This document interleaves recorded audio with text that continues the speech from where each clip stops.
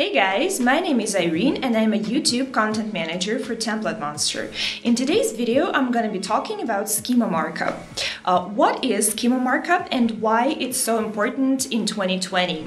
I'll tell you about different kinds of Schema Markup, and also if you're an owner of a WordPress website, I'll tell you more about how you can implement Schema Markup on your WordPress website and improve your Google rankings. Also, I'll tell you about Schema Markup plugins and show you how to use one of the most popular Schema Markup plugins, and I'll tell you how to check if your Schema Markup is done right on your website. So tune in for more information and let's get started.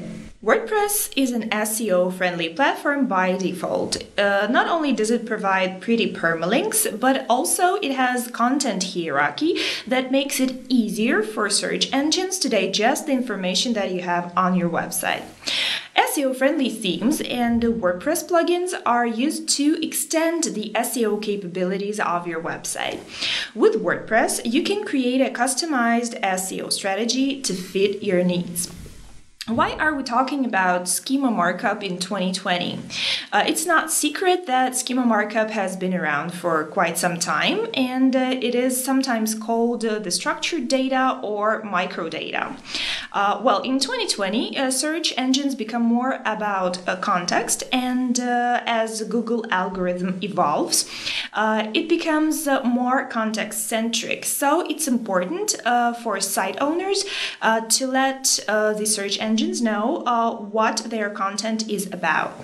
And with Schema Markup, your WordPress website can actually benefit in a few ways. For instance, to boost its search engine rankings, as well as to boost its click-through rate and make a website more user-friendly.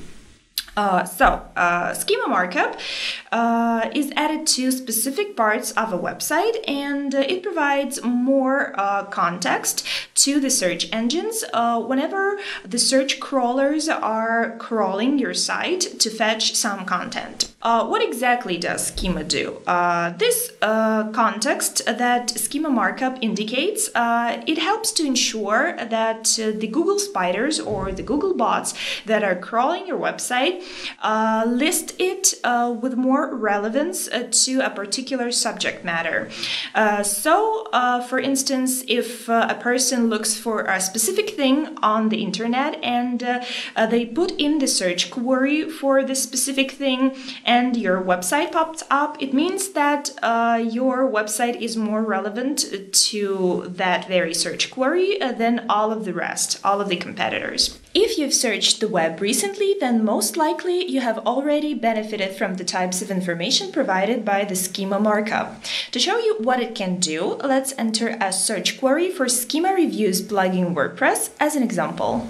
Okay, so as I've entered my search query for Schema Reviews plugin WordPress, what I'm getting on top of my search results page is the blog post which Google algorithm found the most relevant to my search query.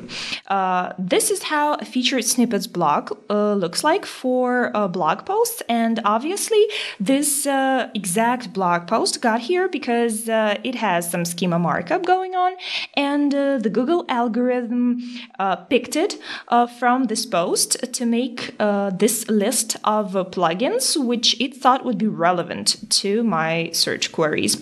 As we go down below, we see also other WordPress plugins that are relevant to my search query, which is all-in-one schema-rich snippets, Schema WordPress plugin, and other blog posts which list similar schema plugins.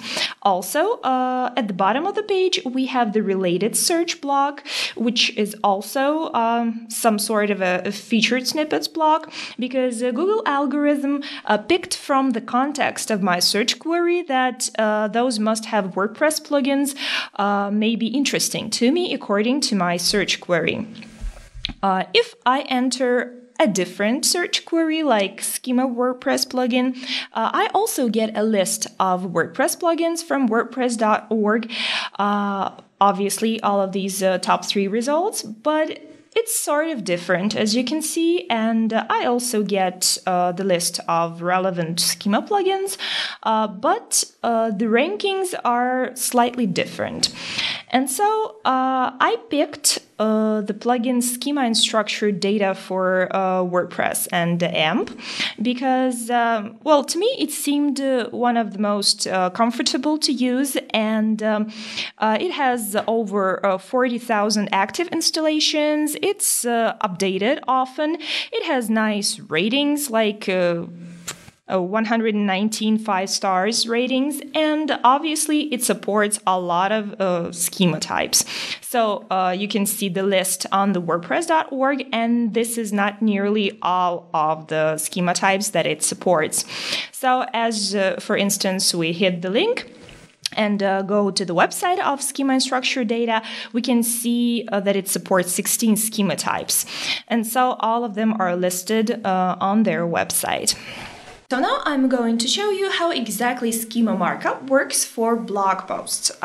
For this reason, I've picked Booklium WordPress theme for hotels and B&Bs from TemplateMonster.com, and I used it to make a test website. And so as you can see on the screen, this is what a test website looks like. I imported the demo data, and now I can use it to show you how to install the Schema Markup and how to implement it on the particular blog post. So, as you can see, this WordPress theme has quite a nice look, and it has a booking feature on the website. And so all of these options, we go to the blog, and I've prepared a blog post for the needs of this video. And here I inserted the video schema markup, and now I'm going to show you how I did it. So we go to the section plugins, and we need to add a new plugin. I choose schema, and from all of these schema plugins we have here, as you can see, quite a lot. Yeah, the list is quite enormous. So I'm choosing this one, Schema and Structured Data for WordPress and AMP, the one that I mentioned before.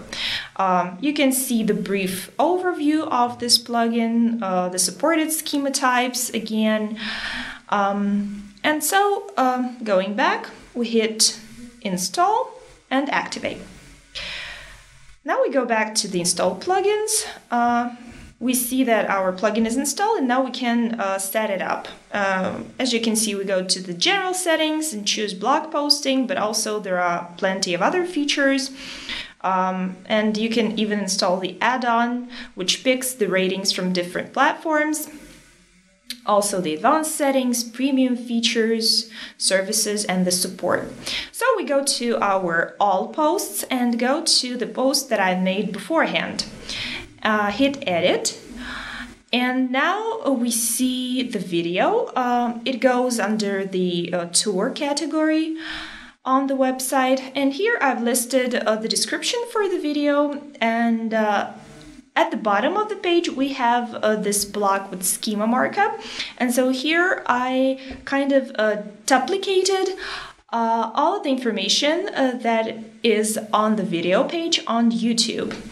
Here you can enter lots of types of information, the name of the video, the description, and so on and so forth. So now we're updating this post, and we're looking at the preview version of the post. As you can see, Schema Markup is not seen on your front end, so it's only on the back end side of your website.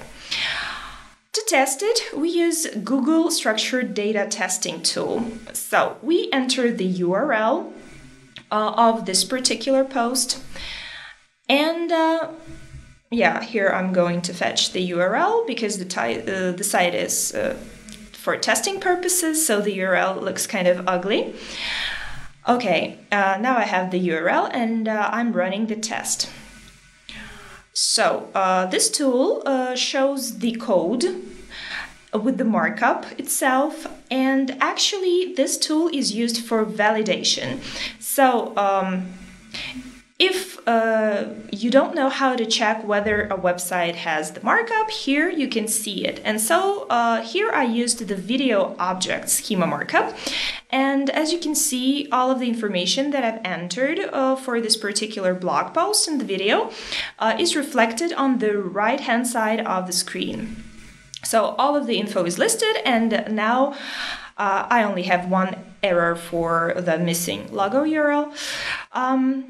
So you can also paste the code snippet in here. That's like another feature of this tool. And actually, that's how the video object markup looks like.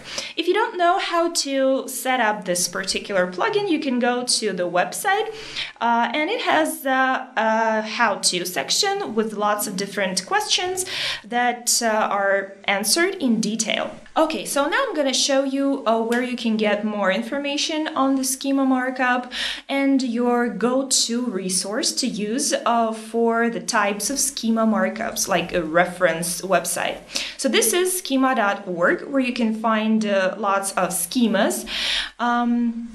And in this section, you will see the organization of schemas, the full hierarchy in the HTML, and commonly used types of schemas.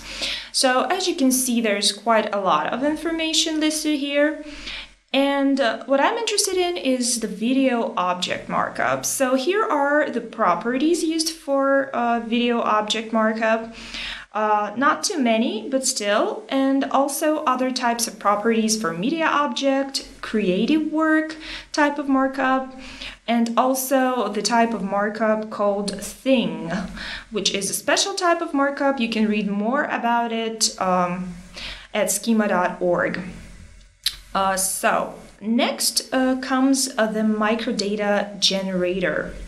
And this is a tool that you can use if you don't have a special plugin on your website for some reason, but you badly need to include the schema markup on your website. So here I've entered the information about the latest video we have on our YouTube channel, and that's how the script, the generated script, appears here on the right-hand side of the window. And so you can copy it from this window and paste into your admin panel. And you can also use two kinds of tools to validate.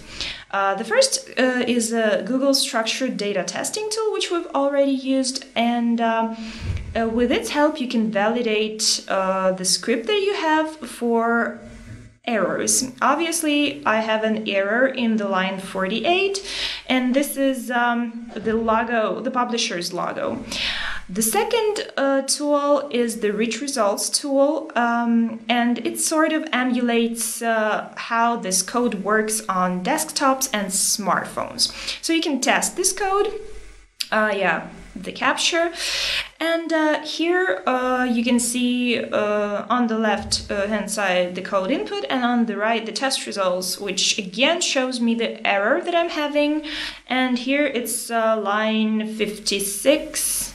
Yeah, the same. So the publisher's logo, I didn't include it. Well, that's what it looks like. You can also read about the issues on Google Search Console help if there's any issue that's bothering you. So actually, that's it for the schema.org. Okay guys, that's it for today. Thank you for watching this video. Hopefully this has been interesting to you. And if you want more videos like this, leave the comment below in the comment section so that we can make more interesting videos for you. Also, don't forget to subscribe to our YouTube channel because we have video updates every week. Thanks for watching and see you in the next video. Bye!